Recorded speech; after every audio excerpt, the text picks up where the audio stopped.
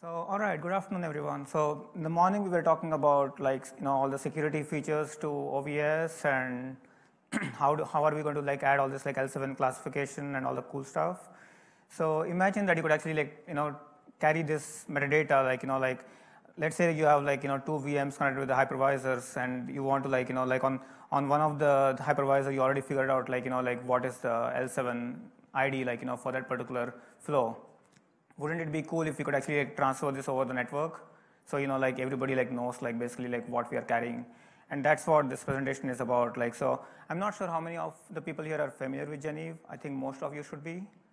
But if somebody is not, it's basically a tunneling protocol which kind of enables you to kind of, have add metadata in a very generic fashion. So it stands for generic encapsulation for virtualization protocols. So basically you can actually add kind of any kind of, you can add in a very generic way any kind of metadata you want over the tunnels So let's get started with the first slide. So here I'm actually showing you how to map a Geneve option into an Openflow OXM. So basically the Geneve header is 128 bytes, and as you can see, the Openflow OXM header, when you support mask, it can only support up to 127 bytes. So it's kind of, we want to basically fit the 128 bytes into an Openflow OXM, and we were kind of, we had some chat about how, with Jesse, about how we should basically go about doing this. And one other thing that came to mind was that we could still use the experimenter OXM class. And we have a new field type for all the tunnel metadata. And here I basically, in my proof of concept code, I basically call it ONF OXM ET tunnel metadata. And this would basically carry Geneve traffic and Geneve traffic basically. And then the length field, it includes the experimenter ID. So the maximum length that the OXM itself will support with the experimenter class is 125 bytes. But basically, if you have an MSB of the experimenter ID to be non-zero, then you can actually support 127 bytes. So that's actually one way that you can actually encode a Geneve-sized option into an OXM. The other alternatives could be that you could get a new OXM class for Geneve, for the Geneve option class registry, and maybe we could reduce the Geneve type space from 8 to 7 bits. But these are all just options what, right now we are still assuming we can go with the experimenter class and basically use the option that, so this was something that actually Ben suggested that we could actually use the MSB of the experimenter ID as all one, and as a non-zero MSB, and that way we can actually support the 127 bytes Geneve option. But there are some other alternatives out there that, like I said, this is all still work in progress, and we are, kind of figuring out what is the best way to basically do this.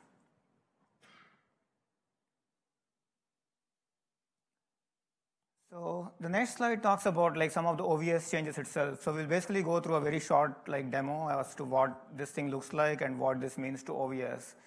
So you can actually see that I created a Geneve tunnel on the slide, and then let's go to the tunnel configuration. So right now, all it has is a remote IPs flow, and then we're going to have some Geneve options. So I basically added a flow which has some tunnel metadata, and the metadata itself could be pretty long, up to 124 bytes. I think that's the value which you can support. So each metadata would basically come as one OXM. So basically, in this case, in this example, I have one metadata, but we should be able to support multiple of those metadata, fields as part of a single Openflow message. So currently, in Openflow, when you try to do match on something, you basically only have you basically specify the field only once as a part of your OVS flow mod. You cannot have multiple of them because they get overwritten if you have multiple of them.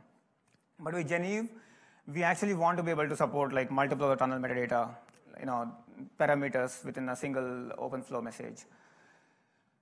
So each metadata option would basically map, like I said, it maps to a single OXM of variable length, and the value itself is transparent to the most of the infra code, excepting for some validations which would perform like. So in the Geneve case, there are some validations which we'll talk about in the later slides.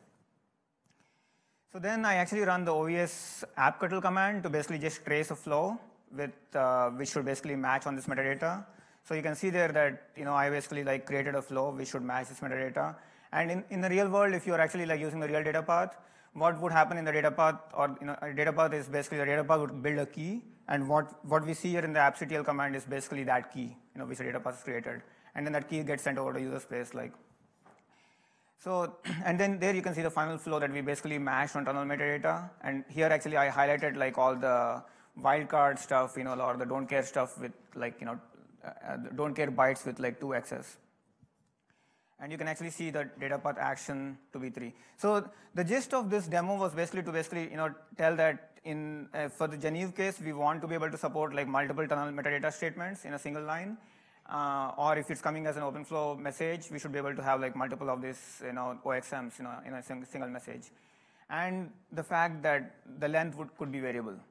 So the max is, of course, like whatever the Geneve max is, which is up to 124 bytes. So let's go through some OVS internals of how all this thing works. So in the OVS OF-ctl context, when you basically like added that OVS OF-ctl and the whole Openflow, the flow, what's basically happening is you're parsing like each of that, each of the whole string like parameter by parameter, and you're trying to figure out what it is. So there basically I have a loop which basically runs the MF parse, and it basically maps to something called an MF field. And MF field, like today the assumption is that the MF field can have up to a max length bytes, but you're basically going to like match the whole of that length byte. So the assumption is that like it's the length of the MF field. Let's say that it's for Ethernet address or something, you have like a 6-byte like MF field. So you are going to basically you need all the 6 bytes basically. And then as a part of the parse, we call the corresponding parse function. In this case, it's MF from tunnel metadata string. So what the parse function is doing is it uses the MF field. It knows how to parse it. It can do some validations, and then it's going to separate your the string into like whatever the parse representation for that particular field is. So in this case, what I'm trying to parse is I'm trying to parse the metadata. I could do some validation on it, and I can separate out the metadata and its mask. And then the MF set value actually sets the parsed values in a match structure.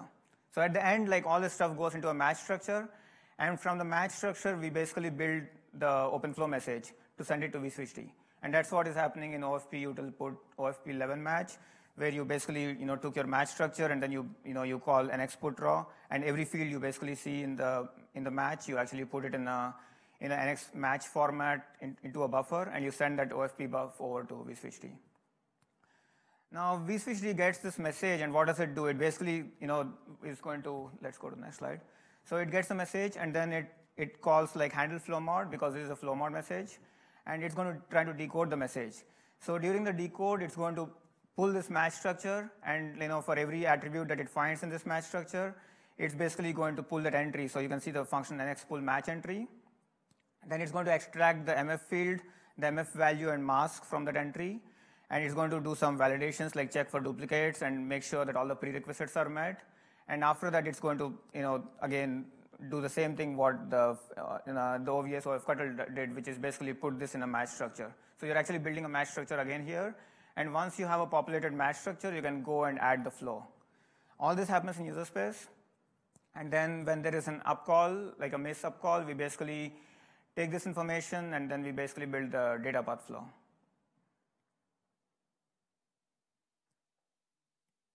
So what exists in the code today for Geneve? We basically have a working Geneve encapsulation data path. In other words, like if a Geneve packet comes in, we know how to parse the packet, we know how to build the flow, we know how to construct the flow key, and basically that's basically about it. So all the data path of the kernel code is complete. But what's missing is that how do you basically map the Openflow version of the OXMs or whatever into something that can be configured. So how do you configure Geneve via Openflow? And that's what we're going to talk about in the next few slides. So what are the extensions that are needed? One is like I said earlier, the MF field assumes fixed length fields. So we need to extend this so that rather than the MF field specifying what is the length of the field, we actually derive that like based on the parse. So in the Geneve case, for instance, I parse my metadata and I know what is the length. So it should not be it would either be, the max would be mf-n bytes. It could be less than that, in case that my parse is like only like few bytes. And then the second limitation was that the field can only appear once in a flow mod, because if you look at the, if you go back to the previous slide, where we were basically doing this mf parse and mf set, if you basically parse the same field twice, when you set the particular field in the match at a particular offset in the match structure, you're going to override the old one. So if I have like match, like something like few times, the same field few times, the last one is what would take effect. But we don't want that behavior. We basically want all of them to basically become part of the Openflow message. So we need to be able to handle like multiple of these fields in a single flow mod. And for that, we would need to track the offset of like how much has been already like set for that particular field. So for tunnel metadata, it could mean that if the tunnel metadata max which I can support in a flow is, let's say, 252 bytes or something, I need to track the offset as I'm parsing, like okay, what was the last value set, and then based on that, I know like the next offset where I'm going to set the next value.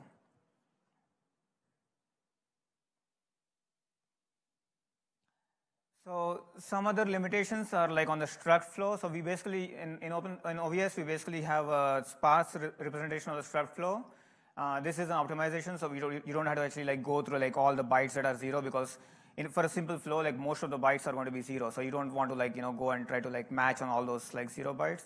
So we use a sparse representation of struct flow, and the sparse representation uses like 63 bits to basically specify like which of the 4 byte like words in the flow, they actually have some value.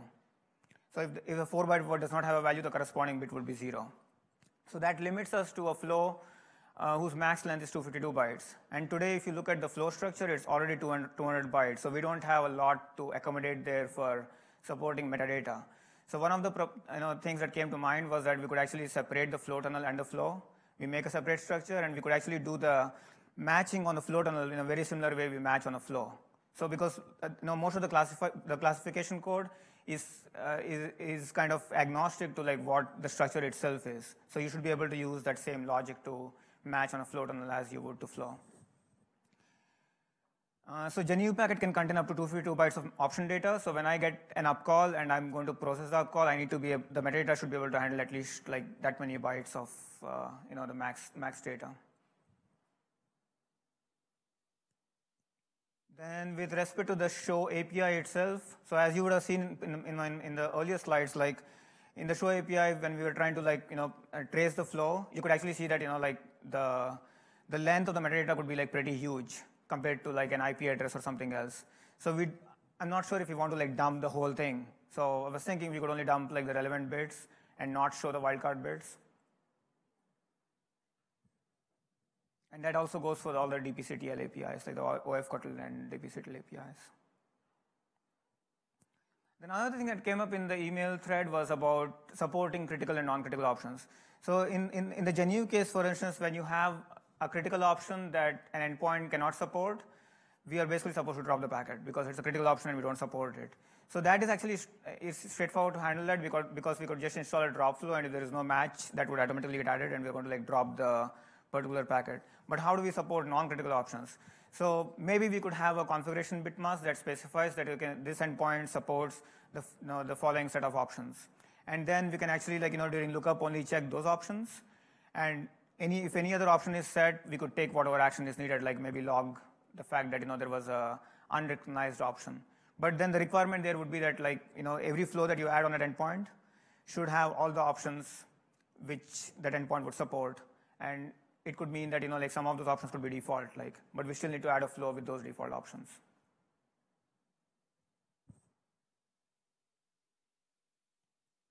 So next steps, given that I think the whole thing is kind of like some amount of work, so I was thinking that maybe we could implement like the Geneve support in phases. And in the first phase, we basically add like there is some common infrastructure extensions that are needed in the OVS code base itself to support Geneve. and like the size limitations, for instance, maybe we could fix those size limitations and have some code base that actually like starts working with those without those limitations, and then we can slowly extend Geneve, and handle like all these like other things that are needed, like critical, non-critical options and whatnot. So I think that's about it from me. So any questions, feedback?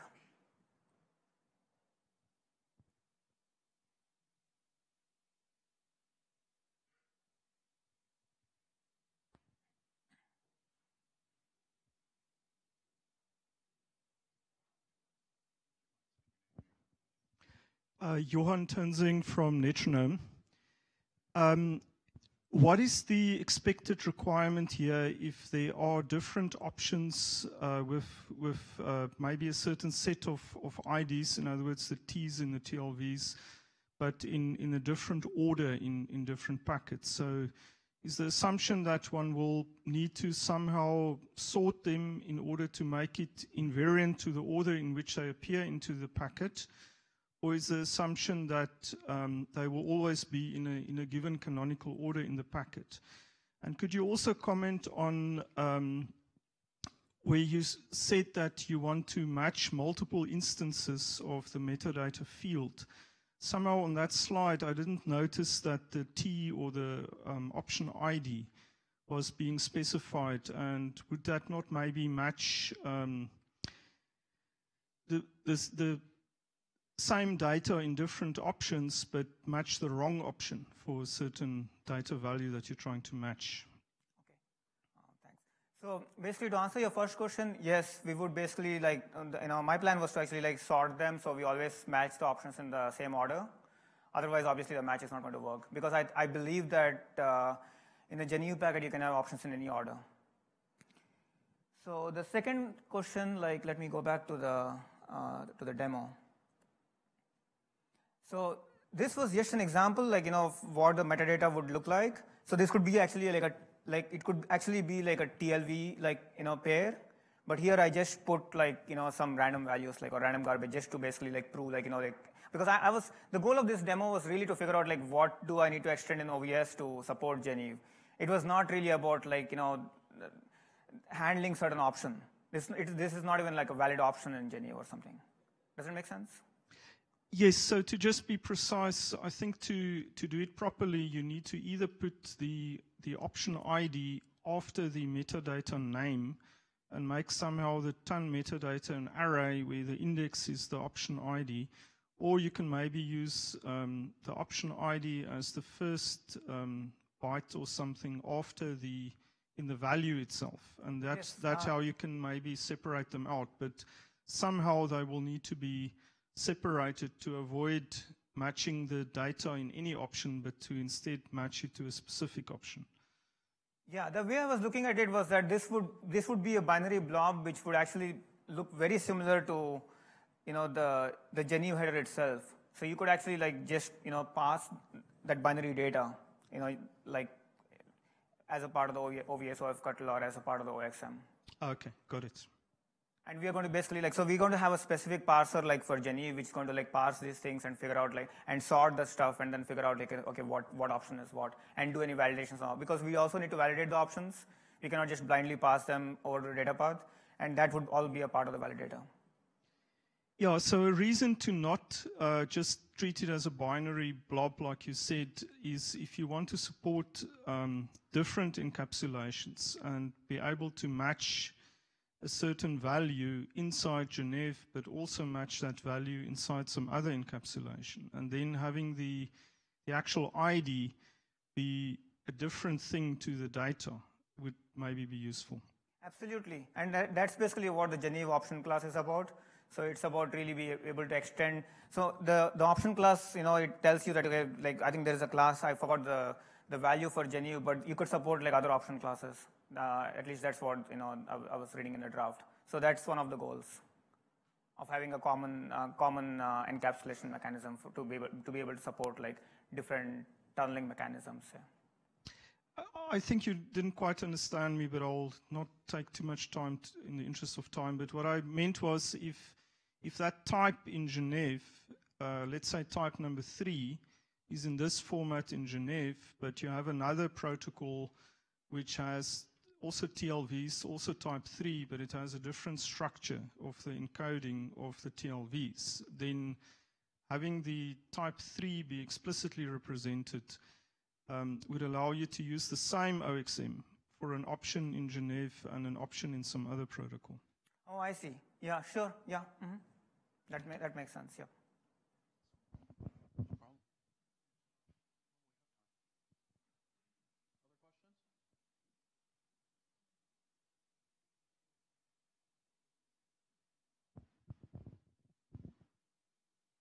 All right, let's thank our speaker.